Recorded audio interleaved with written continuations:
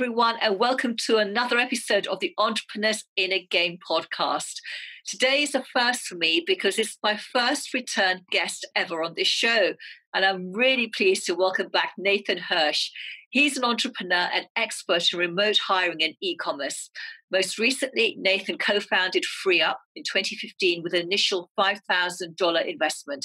He scaled to $12 million per year in revenue and was then acquired in 2019. So he sold that business, and now he's a co-founder of Outsource School, a company working to educate entrepreneurs on how to effectively hire and scale with virtual assistants through in-depth courses. Nathan has appeared on over 300 podcasts, is a social media personality, and loves sharing advice for scaling remote businesses. Nathan, it's such a pleasure to welcome you back. Yeah, thanks for having me back. Excited to be your first return guest, and lots happened since we last talked. Which is why I've asked you to come back, because we were having a little email conversation, weren't we? And then, I found out that you'd sold this business and you were working on something new. And I know that since we last spoke, you've been working on bigger and bigger stuff. Your vision has grown bigger. And that's why I wanted you to come back and share your mindset and how it's helped you to build a big business, sell it, and then start something new. So just, I'd love to start by finding out what was it that helped you in terms of your thinking, that helped you to create such a huge success out of FreeUp? And it's something that I used myself in order to hire VAs. It was a phenomenal company. Yeah, I appreciate that. I mean, I think the fundamentals of it, of treating people well, both the clients and the freelancers, obviously the vetting and making sure that, hey, listen, 99% of the time, things are going to go great. If something does happen that's in our control, out of control, we're just going to make it right. No questions asked and quickly. And that was the foundation of the business. But in order to grow the business, you need a little bit more than that. And I really like our blueprint for organic marketing because for us, we didn't dump that much money into ads. We were spending about $1,000 a month on ads. So for an 8-figure business, that's not that much. And most of that was retargeting. So what we did was we created a good affiliate program. Clients who referred FreeUp to other people got 50 cents for every hour that we billed to them forever. So we would put that on our website. We'd end every phone call by telling everyone about the affiliate program. I'd mention it to podcast hosts and all that. And so that was the foundation. And from there, I went on podcasts, so I got in front of lots of thousands of people that were ideal clients for us. But I also built relationships with people like you, podcast hosts, and we're able to figure out different ways to work with each other going forward. Obviously, podcasts are good for backlinks and other stuff like that. Then we put out content. We put out content every single day. Those of you that follow me, Nathan Hirsch on Facebook or LinkedIn, or the real Nate Hirsch on Instagram or Twitter, I put out content 3 times a day, 7 days a week about hiring, and that all kind of sets a baseline. Next, networking. I try to network with 3 new entrepreneurs every single day. No pitching, no selling, just getting to know them, seeing if I can add value to them. If there's some way to work together, great. If not, I just enjoy meeting people in the space. And as you continue to meet more and more and more people and the years go by, you build a pretty large network that knows about you, knows about your services, knows about other people that might need your services, that can make introductions. And then lastly, one of the big foundations is partnerships. So we looked for other people in the space that did something different than what we do, but had the same core audience. So with FreeUp, for example, we started off going after Amazon sellers. So we went to other Amazon software companies. They didn't provide freelancers. We didn't provide Amazon software. We would do content swaps with them. We'd write for their blog. They'd write for ours. They'd blast us to their newsletter. We'd blast them to ours.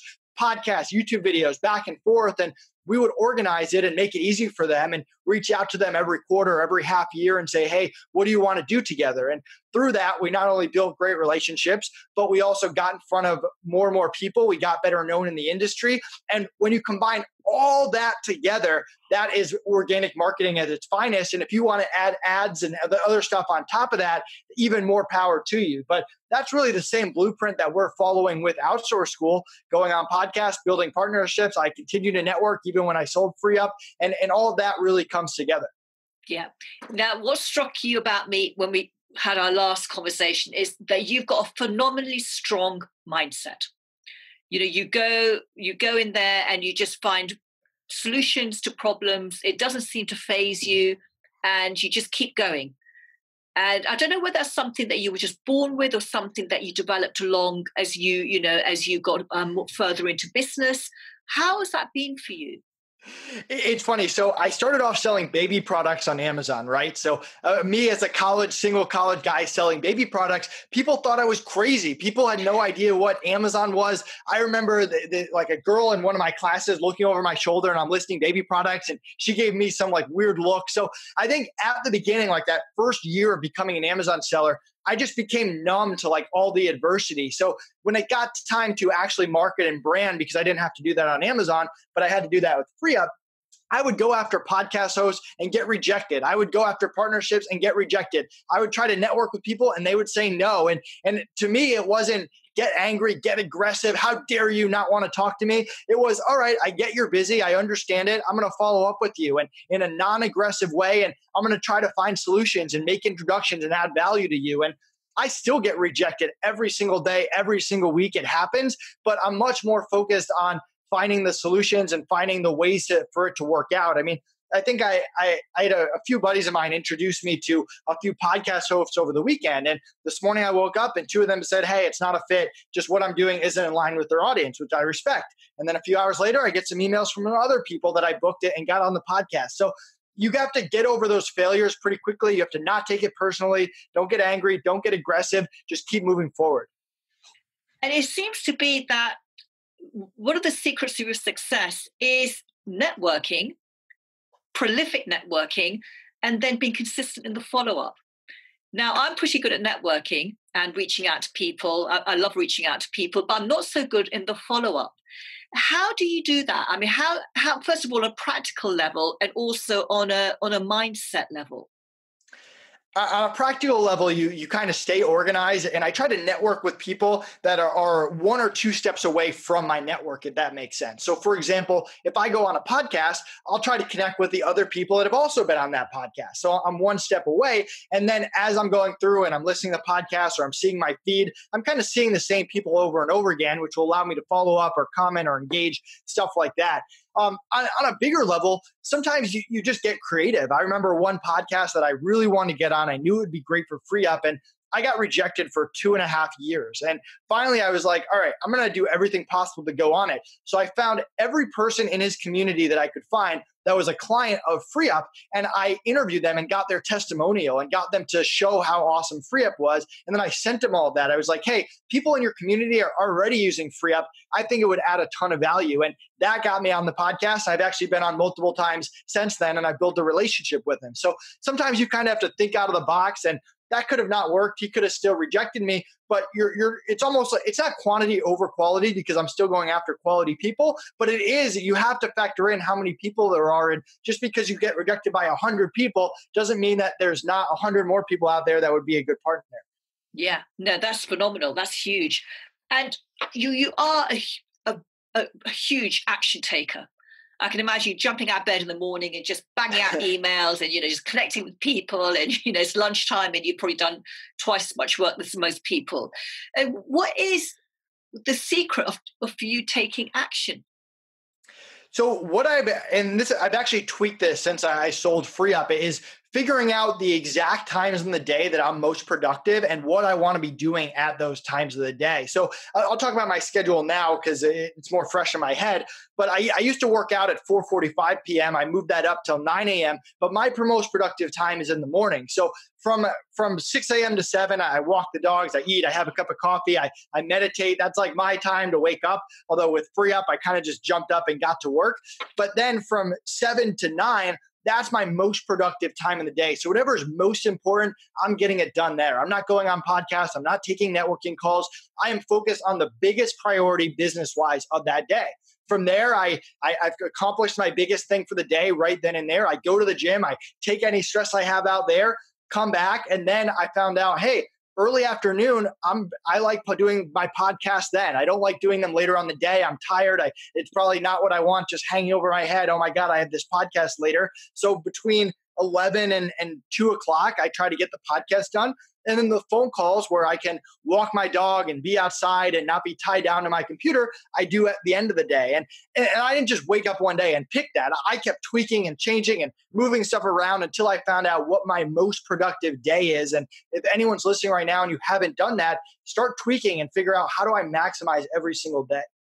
Yeah, and finding your most productive time is really, really good because I know there's times where I just don't want to do what I'm doing and I'm thinking, I'll just take the dog out for a walk, clear my head, and then come back and try doing it again. You Right. said that you meditate. Is that something you do every day or is that something you just do now and then? Brand new. I started it after I sold Free Up. Really like it. I'm not 100% sure I'm the expert to speak on it yet. I know I'm not. But for me, oh my God, there's so much going on in my head. And sometimes I just wish I could turn it off. And meditation is just allows me to say, all right, stop everything. 3 to 15 minutes, depending on how long I want to do it that day. Let's clear my head. Let's focus on breathing. Like I get stress in my shoulders. I'm on a computer all day. Let's just chill, block out the world for a little while, and then get back to it. And I'm continuing to learn more and more. And I think it opens up other opportunities as well. But at least me personally, someone who's all over the place, high energy, brain flying around, it's just a good way to decompress. Yeah, no, I meditate as well. I think it's a fantastic thing to do. So you've interacted with lots of businesses, some smaller, some bigger. Obviously, you've networked with a huge number of people, all at different levels in their businesses. What is the difference between entrepreneurs who really make it, who scale up, get a team, can spend less time in their business while their income is growing, and those who just stay stuck at the same level and don't maybe have the income that they want, haven't got any sense of freedom within their business? What's the difference between those two groups of entrepreneurs for you? So everyone thinks you have to have that great idea, right? The idea that no one else is doing. And having a good idea is awesome. It's a plus, but think about how many good ideas there are out there that don't actually turn into big successful businesses. And on the flip side, look at how many Amazon sellers there are. Look at how many marketing agencies there are. There's a lot of the same business over and over and over. And the ones that succeed are the ones that hire the right people. And my philosophy on hiring is find people that have the same values, the same beliefs as you. I believe in treating people right, customer service, not screwing people over, honoring my word, but find people that have opposite skill sets. The average entrepreneur is only good at 1 to 3 things, their core competencies. So find business partners, find service providers, find virtual assistants that are good at the things that you're not good at, and surround yourself by those people. You can't do it alone. Hiring is the only way up. And hiring a lot of times is the difference between success and failure. Those big agencies that are crushing it, it's not because the owner's working 100 hours a week, it's because they hired really good people. And the ones that have a 20-40% successful hiring rate, they go in circles, they have turnover, they have setbacks. And one kind of final thought on that is you have to treat hiring just like you would any part of your business, just like marketing, just like bookkeeping. You wouldn't just fail at launching a marketing campaign and be like, oh, marketing's not for me, I'm not going to do it anymore. But people do that with hiring all the time. They make a few bad hires. They're like, oh, I can't hire. I don't know how to do it. I'm just going to do everything myself. And you have to change that mentality where hiring is the only way up. And what about those entrepreneurs who are listening and watching to this and thinking, I'm not at the stage of my business where I can afford to hire anyone, so I've just got to carry on doing it all myself? Yeah, and that's true to some extent. I mean, if you don't have a budget, maybe you're getting into entrepreneurship at a first time, you do have to get it off the ground, right? You have to go out there, talk to your clients, get feedback, make sure the product is actually good and move it forward. But maybe instead of thinking it full-time long-term, think of it part-time long-term. Think of it project-based if you can't afford it. Hey, do I need a new website? Do I need a new logo? Whatever it is. So you can break it down a little bit more. We actually have this cool tool. If you go to outsourceschool.com/VA calculator, you can put in the numbers of your business and it'll tell you how many virtual assistants you can afford right now. And it's a really cool tool because I've seen lots of people who do go hire and then realize they can't afford it later on. But there is a certain time to get it off the ground, to get some revenue, to get some sales. But you should be starting to hire as soon as possible. You're going to have to hire eventually if you want to scale. You might as well start doing that early on. Yeah, no, that's really sound advice. So what would you recommend as your first hire? Because there are so many different parts of our business, isn't it? Yeah. So for me personally, I like to focus on 4 categories. I take bookkeeping off my plate first. I'm not a good bookkeeper. I don't like doing bookkeeping. Any time that I'm spending on bookkeeping, organize my books or anything is a complete waste of time. So I get that off my plate first. And it also gives me a peace of mind where in 8 months, I don't have to be like, oh my God, I need to get all my books together for my accountant. And I have a better overall understanding of the numbers as I go, as I grow, which you can't do if you don't have a bookkeeper. So that's always number one for me. I just started outsource school. Bookkeeper was my first hire, just like at FreeUp, I think it was my second hire. Then it's customer service. So either getting you out of your inbox, so an executive assistant role, someone who can clear your inbox before you wake up and give you a head start to every day. Or if you have more of a customer service facing business, someone to get you out of those emails, out of those phone calls, out of those live chat, so you can focus on higher level stuff.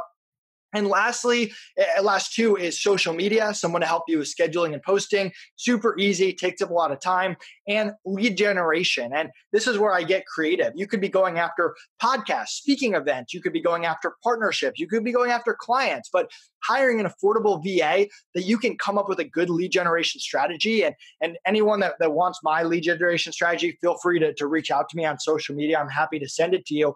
And it's not something you just implement and you start getting sales. It takes tweaking and developing. But to me, that's a lot of fun. It's like, hey, I got this VA. She's $5 an hour. I'm going to give her 3 hours a day to go crazy and get me leads. And we'll continue to develop this process. And over time, it can really pay off times 10. Yeah, no, that sounds brilliant. And we will put the link in for that lead generation strategy, because I think it'll be super useful for everyone here. What is the secret of hiring a great new team member? Yeah, so I break it down into 4 parts. You got interviewing, onboarding, training, and managing. For interviewing, the key, the mistake that everyone makes is only focusing on skill and not focusing enough on attitude and culture. For onboarding, the biggest mistake I see is people just don't do it. They jump right from interviewing to training, and they don't spend the time to get on the same page with the person. We call it our SICK method, SICC. Before we hire them, we offer them the rate, and we go through scheduling, we go through issues, we go through communication, we go through culture, and then I give them a chance to back out. And I'd much rather they back out then than for us to find out 2 months later it's not a fit. So make sure you actually have some kind of onboarding, and we teach this in our first course. Next is training. The biggest mistake I see there is people not valuing their own time, doing a lot of one-on-one training. Instead of giving someone a document, having them learn it, having them prove they understand it, you can get them that last 10% or whatever, but really valuing your time at the highest level. And then once you've invested all of this time, energy, money into someone, you got to keep them around. You want them to stick around for years to come. So we call it our BARF method, which is a funny acronym, but it stands for getting them to buy in, showing appreciation, building relationships, and building a family environment. So someone can come around and offer your team $2 an hour more. That happened all the time at FreeUp. But because they bought into your business, because they have a family here, you have a relationship with them, you show appreciation, they're not going to want to leave you. And all of that coming together is what leads to a good hire. Yeah. And that's really important, is it building a relationship, taking care of them, looking after them, because then they're going to give so much more back to you. Right. As your business, as FreeUp was growing, and I know you started, with an initial $5,000 investment, and they became multi-million-dollar revenue company. Were there times as you were hitting the next level of your success that you felt any resistance, that you felt any fear? I never. Or are you fearless? I wouldn't say I'm fearless. I would say I'm very reasonable. So for me, when I was starting my Amazon business, for example, I got a college degree. I have this over here. I've never used it, and I was in my back pocket. So what risks am I really taking? The worst chance I'm going to have to go out and get a real job, which I don't want to do, but it's not like I'm ending up on the street. With the Amazon business, I had success and I made a little bit of money, and I only invested $5,000 into FreeUp. So what's the worst case scenario that happens with FreeUp? Realistically, not much. I probably start another business, try another idea. So for me, it's we're moving forward, and we're not letting any of that come in, because we almost have a backup plan, or we know that most businesses fail. And going in, we understand we might have to tweak. And kind of same thing with outsource school. We just sold FreeUp. We're kind of, I won't say playing with house money, because I kind of hate that term, but we're trying something. We think it'll add value. We've talked to people. People seem to like it. And I don't think that in 5 years it'll look exactly the way that we're imagining it right now, but we want to get it out there. We want to try to help people. And if it doesn't work, we're just going to refund people and move on to something else. And if it does work, we're going to continue to listen to feedback and make it better and better over time. And if you had that mentality instead of just, hey, I'm going to dump $250,000 into this business and hope it works out, I feel like getting over fear isn't as hard. Yeah. And it's you sort of spoke about not taking things personally. So if something doesn't work out, then, I'm guessing you're not attaching the meaning. That means I'm a loser. That means there's something wrong with me. You don't attach those meanings so you can move on more quickly. Listen, if you're an entrepreneur, you're weird. I have no way around that. I mean, you're not normal. Most people go out there and get a job. They don't take any risk. Even if you're taking a small amount of risk, you're different. And if you're worried about what people think about you, if you're worried about being normal or anything or failure or any of that, you're not going to last. You got to get rid of those mentalities. It's almost like you against the world. And no matter what the world says, you're not going to take it personally. And I actually have a really kind of a funny story about this. So around, I don't know, year 2 or 3 of FreeUp, there was this private Facebook group of freelancers, and someone like bashed me really, really hard. And I wasn't even in this group. So someone told me about it later. They sent me a screenshot. I reached out to the group owner. I was just like, hey, like some of the things you said, I wasn't focused on them being mean. They just weren't true about how FreeUp works. So I said, hey, I'd love to clarify how FreeUp works and just happy to answer any of your questions about the platform. I don't expect you to take the post down, but I want to make sure you have the right information. She ignored me. She blocked me, whatever. So a few weeks later, I get a tweet from someone saying, hey, I was checking out FreeUp, but then I saw this bad post about you and I want like more information. And so I reached out and I said, hey, call me. This is my cell phone. She called me. I answered any questions. I said, listen, I'm just going to tell you the way that I see it, the answers that I think are correct, and you can go from there. Well, she ended up applying, getting into the marketplace, and became one of the highest paying freelancers on the platform, obviously making FreeUp a lot of money too, because of that person that bashed me. That's how she first heard about me to begin with. So sometimes, not always, it all does come around full circle. And I could have gotten defensive. I could have yelled. I could have cursed back. I could have made my own post blasting that. But because I handled it in a more professional way, I made up for it down the line. Yeah, so you handle it with real courtesy and grace. And we waste so much of our time, don't we? We have so much of our energy and thinking, getting upset, taking it personally, getting defensive, going on the attack. But that doesn't solve the problem. So you can, with a clear mind, you can start thinking about solutions. Yeah, agreed. I mean, for me, I follow a strict process of problem solving. I get all the information. I look at what resources I have available. I see what are the different options. I pick the plan that I think is going to succeed the most. I execute that plan using all the resources. And then finally, the step that everyone forgets is I put a step in place to make sure that same problem doesn't happen again. And if you take that mentality on going on podcasts, you take that mentality solving a customer service issue, you take that mentality of a bad month in your business, that's how you're going to move forward and get better. Yeah, that's fantastic. I love that. It's very simple and easy. And again, it's thinking with clear mind. So you haven't got all that negative stuff coming out, clouding your decisions and your judgments. Now, along the way, I'm guessing you made some pivotal decisions that enabled you to have all the success that you've had. Can you share any one of those pivotal decisions that suddenly took you from this level up to there? Yeah, so I would say 2 things. First of all, the affiliate program for FreeUp, I think, was one of my better decisions. Second, getting an office was probably one of my worst decisions, and getting rid of that within a year or so was a really good decision that going forward, I know, hey, I want to be remote. I like the remote lifestyle. I work better in that environment. And I think lastly, just committing to podcasts. So when I first started FreeUp, I wanted to be on podcasts and I wanted to become a speaker at conferences. And going to a bunch of conferences and being a speaker, after 6 months, I was like, this is exhausting. I don't want to do this consistently. So I gave that up.